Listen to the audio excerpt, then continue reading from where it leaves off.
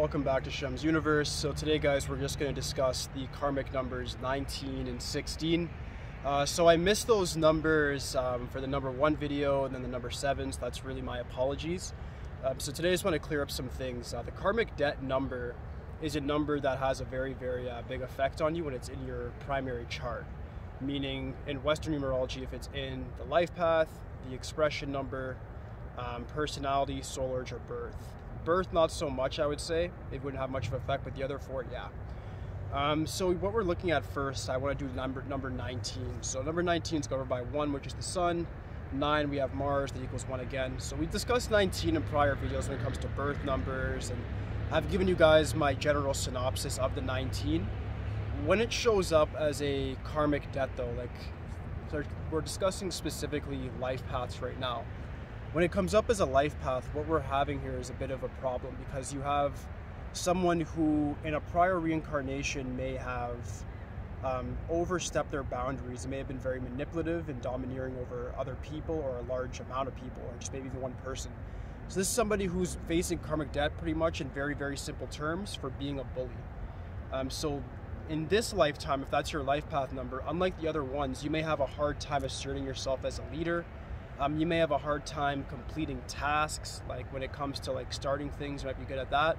But then when it comes to completing them, that's where the weaknesses may come in. You may also face some abuse from parents or relatives as well, based on this karmic debt. So a lot of interesting things can come out of it, just depending on where you stand with that. My remedy for it is this: you have to understand that it's a debt that you do owe if you do believe in numerology. So you have to just accept it, accept the pain, and it'll become less painful. So if you have this as a karmic debt, understand that you're gonna have to set clear boundaries with people. Understand that you're still a life path 1, meant to be a leader, and understand that you still do deserve love. A lot of 19s end up figuring they don't deserve the love, that they just deserve abuse. They get themselves into relationships that reflect what happened to them as a child. With girls, a lot of things could happen, like rape, anything like that. With the men, not so much the rape part, but a lot of bullying in childhood, maybe from a domineering father or an older brother or relative that may just be tyrannical over them.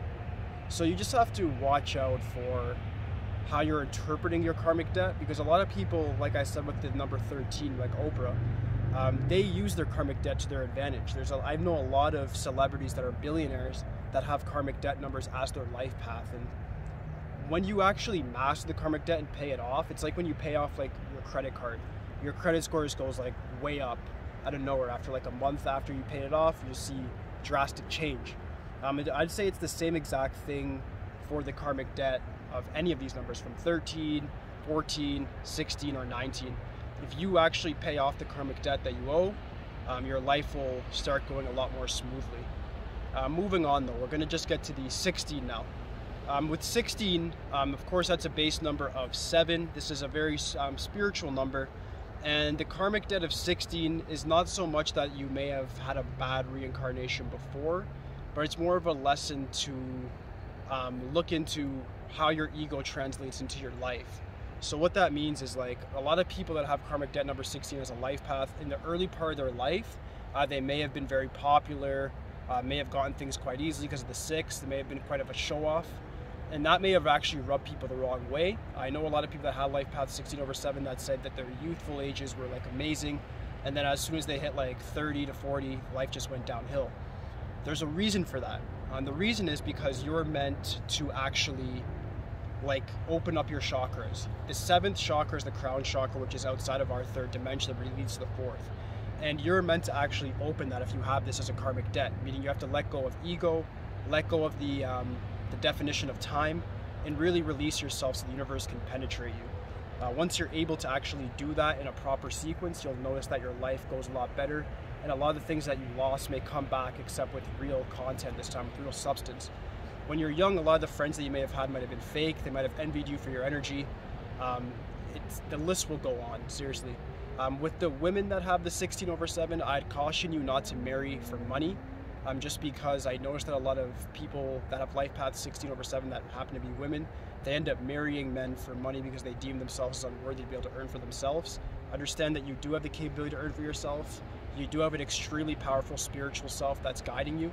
and the universe is definitely trying to penetrate you in this lifetime to actually reach a whole new level of understanding and perception.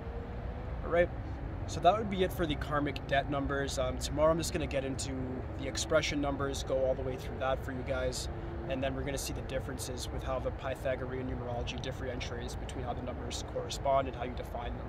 So we're going to do expression, I'll do solar after that, and then personality numbers. We've done birth numbers for like a whole month, so I'm not going to review those again. If you want to know about birth numbers, I made the full like 30 videos of that in August, so just check it out there. But aside from that, guys, please like, subscribe, I'll be back tomorrow, guys. Thanks.